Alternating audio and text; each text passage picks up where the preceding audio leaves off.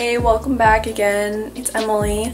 Today I'm going to do a follow-up to my last video, which was me hanging curtains.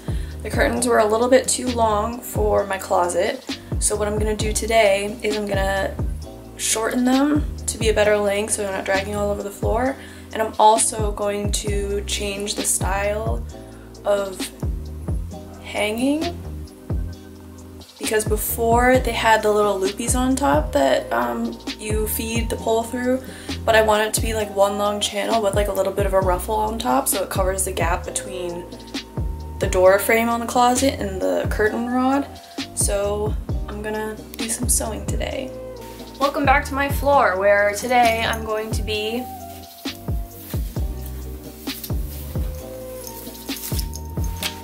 altering these curtains. Right now what we have is these little loopies here that are the way that they're hung, but I think I wanted to change it so that instead of loopies, I'm gonna make a big channel here, and I'm gonna sew 2 lines so that there's a big channel for the curtain rod to go through, and there's a little ruffle on top. So it'll go through the middle here, and this part will cover up the gap between the top of the closet and the curtain rod, because I had to hang it a little bit lower. Yeah, first I'm gonna cut off the loops and the tags, and then I'm going to measure so it's all the same length across, and then I'm going to sew 2 lines to make my channel.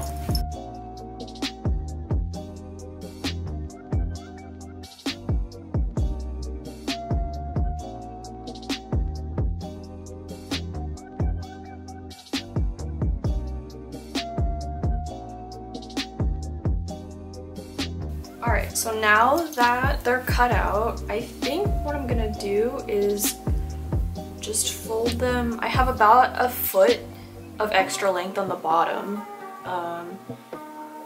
but what I'm gonna do is I think I'm just gonna fold them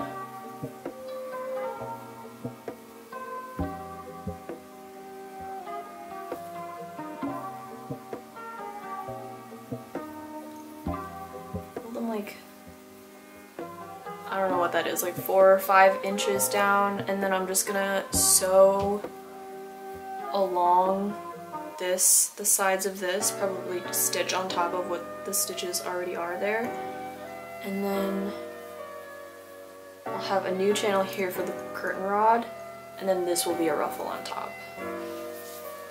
The other good thing about this fabric is that I can line up the stripes to make sure that it's folded straight and that everything lines up, but I think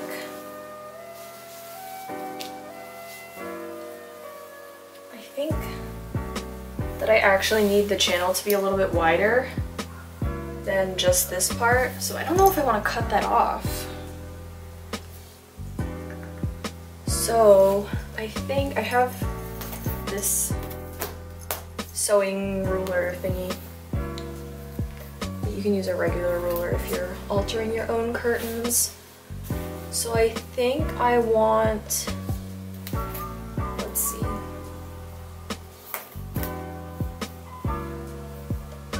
I think I want to fold it 5 inches. Although, no, I'm gonna go 4 inches.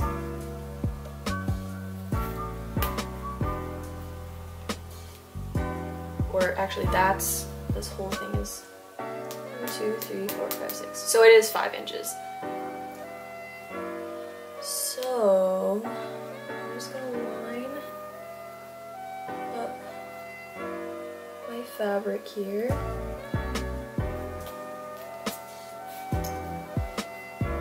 And I'm gonna pin it all the way across.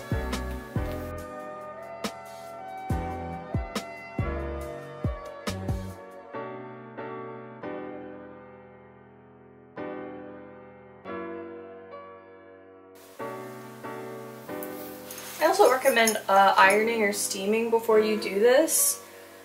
because that's just one more way to make sure that everything is lined up properly and everything is going to be even. So I've pinned all the way across, and because this is 5 inches wide, it's folded down 5 inches, I think I'm just gonna split the difference, and I'm gonna draw a line 2.5 inches in from the bottom, or from the fold, and that's where I'm gonna sew my middle line to make the channel, the top of the channel. So I'll sew one line along this seam already here, and then I'll sew another line 2.5 inches up from the bottom, and that'll be the top of the channel, and then the rest of this down here will be ruffles on top. I had a hard time drawing a line, so I don't have that. I'm just gonna kind of eyeball it, but I'm gonna sew along this edge first.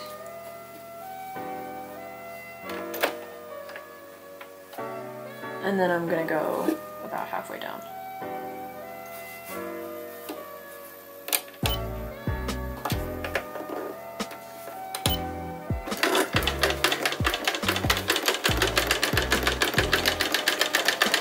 Alright, one down.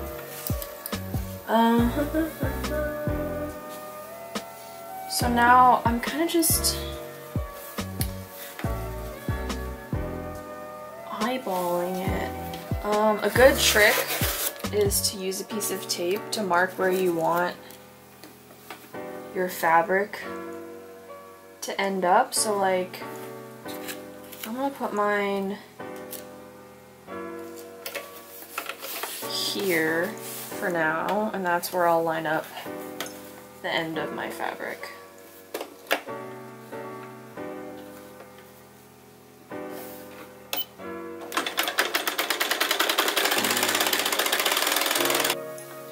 Okay, so now I have this channel in the middle and a little bit on top as a ruffle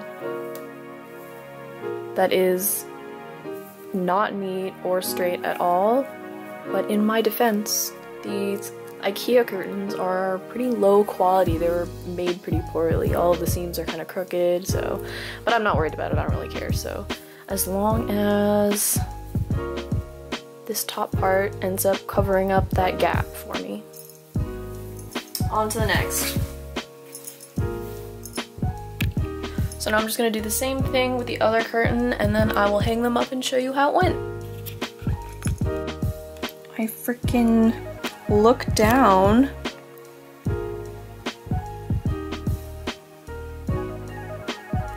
and there's a little buggy on my curtain. Where did you come from?